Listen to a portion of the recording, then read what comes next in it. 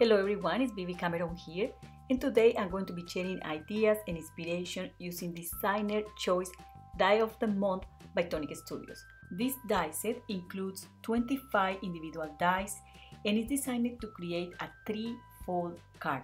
So today I'm going to show you how easy it is to put this card together, and I'm also going to share extra ideas with you. So to start with, I'm going to die cut these pieces just like that. These are individual die cuts, so you can cut them out of different cardstock colors, but today I'm going to use only two colors of cardstock, this minty color and white. All I have to do is to adhere the die cuts like I'm showing there. This die cut has a little flap that you can easily attach behind this part here, and as easy as that, you got the three-fold. I'm also going to add a panel in this mint color, and I'm going to glue this onto the card base. So as you see there, this is a super speedy project, and all you have to do from there is to embellish using the small floral dies also included in the die set. So I'm not going to show you all the process to make the little flowers, but there are several options. All I did was giving some shape using the stylus. I use liquid adhesive to keep everything in place. So this is what the die set has been designed for. However, I also make this tag for this gift bag, and all I have to do to make this project is to use this die set here. The name is on the screen, and all I have to do is to die cut two pieces of cardstock. Because I'm using mirror cardstock, I'm going to be using double-sided tape because it's easier to adhere the pieces together. But first, I'm going to fold this cardstock with my hands. I'm not going to be using a bond folder because the bond folder can scratch the paper, and it also can cause the cardstock to crack. So I'm just using my hands there, and I'm also adhering the double-sided tape on the flaps of the box. Once I have this done, I'm going to remove the backing of the double-sided tape, and I'm going to stick the pieces together, just like that. Tonic offered this die set as part of a bundle with the magazine issue number 10. I really think they should sell this die set alone because it's just beautiful. It has any Tonic die. It also includes decorative die cuts, two die cut panels for the gift bag. I'm not going to use any of that today, just the frame and another die to die cut a decorative element for the tag. So this is the tag.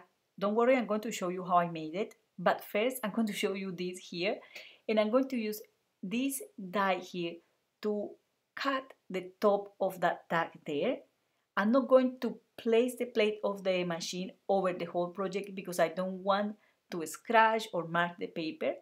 So I just want to create that decorative shape at the top of the tag, and I'm also going to use the other die there to cut that beautiful decorative element, and the tag is done.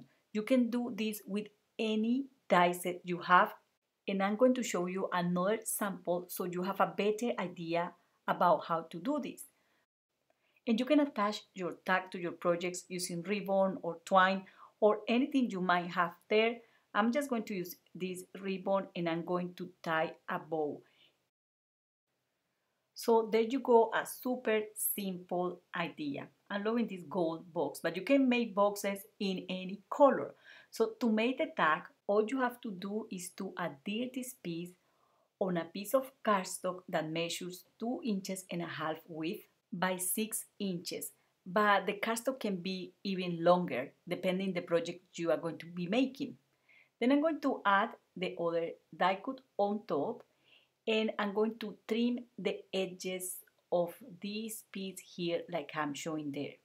So as simple as that, I get the tag. Now I want to cut the top of this tag with the shape of that bag. So that's what I said, that you can use any other Tonic die to do this. And I'm only using the plate over the area I'm die cutting. I just want to avoid marking the paper or anything like that, but you might try to place the plate on top of the whole thing and maybe nothing happens, to be honest. So all I'm going to do here is to adhere this on these pores here. And I'm going to add also one of those decorative elements from the die set, just like that. And I made this project in these crazy colors and this glitter cardstock because I wanted to share the idea to make birthday party woody bags for little girls, and it's super duper easy to make.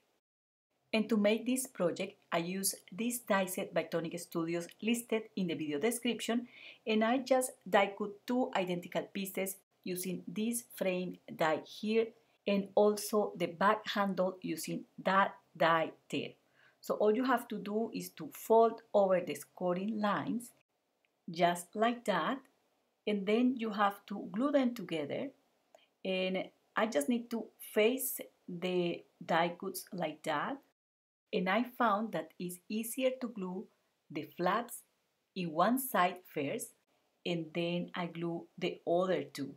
But this is totally up to you. You will find easier ways to adhere your bag. You can also use double-sided tape or any other adhesive you might have. I really like Nuvo Deluxe adhesive because it provides a permanent bond. So to make the handle, I just like to add two die cuts, just like that, and I break the fibers of the paper using the bond folder to then glue them in place, just like this. These also have a latch on part here that keeps the bag closed. It's very beautiful. And I'm going to embellish this bag using this die cut here I made using the designer choice die of this month. And why not finishing this project by adding a stamped banner? Last but not least, I want to show you a last card idea, and I was experimenting, so I die cut a piece of patterned paper, and using the trimmer I cut the bottom of this panel in diagonal. I then glue the panel on a piece of cardstock that I score and cut to be at 5.5 inches by 4.25. And then when I have the card base done, I start adding decorative elements. And because the patterned paper has gold foil, I'm using gold mirror cardstock to add these elements. So I just did some very easy paper piercing to stick in place the sentiment and little flowers. And I also give shape to this flower here, and I pinch the edges of the petals like so to give a different shape to that flower. All the flowers in my samples were made that way. And remember, you can do this in any color you might like. These are just samples. And that's all for today. I hope you enjoyed this video. Do not forget to subscribe to my channel or visit my blog for more ideas and inspiration.